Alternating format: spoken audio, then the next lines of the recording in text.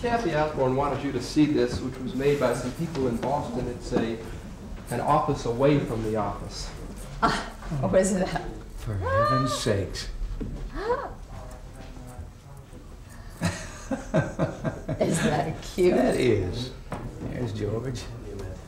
Tip. Air Force One. Yeah, coming up in 4 seconds. Who's this? Secret Service. Oh! This is a pool from Camp David for the President's radio address, which begins 6 minutes from Here's the note she's already taken. Oh, that's cute. Mark. Hey.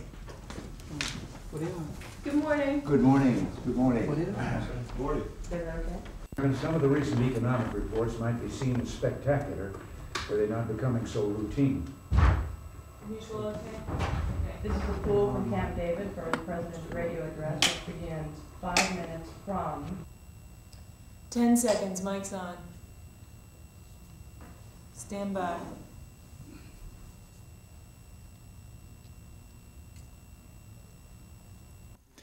My fellow Americans, some of the recent economic reports might be seen as spectacular, were they not becoming so routine.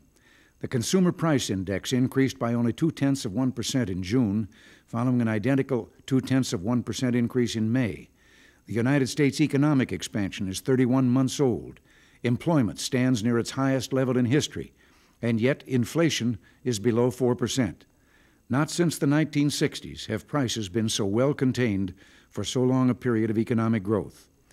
Most important, the outlook on this summer day for the balance of 1985 and beyond is very good for continued low inflation, renewed economic strength, and rising employment. Productivity growth is strengthening, and interest rates have dropped significantly, invigorating housing markets and permitting businesses to better finance investments in machines, technologies, and products for the future. Add to this the increase in business orders, which provides incentives to rebuild inventories, and the pickup of other economies abroad, and we see all the parts falling in place for a new surge of robust expansion. One of the most hopeful signs for our future is being seen in our black communities. We'll have to wait for the Census Bureau to release the latest poverty figures in August to confirm the new trend, but the evidence of progress seems clear.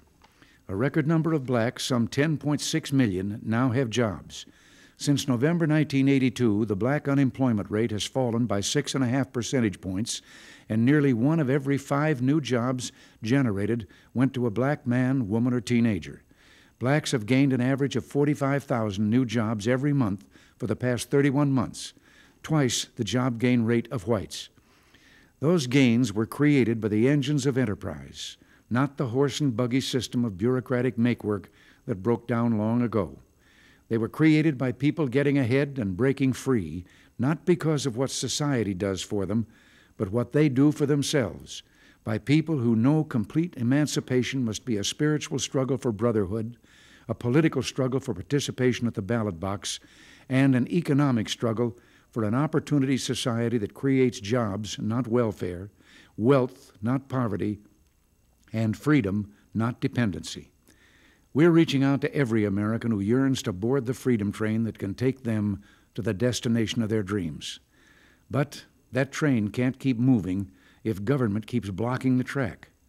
We can't rest until everyone who wants to work can find a real job.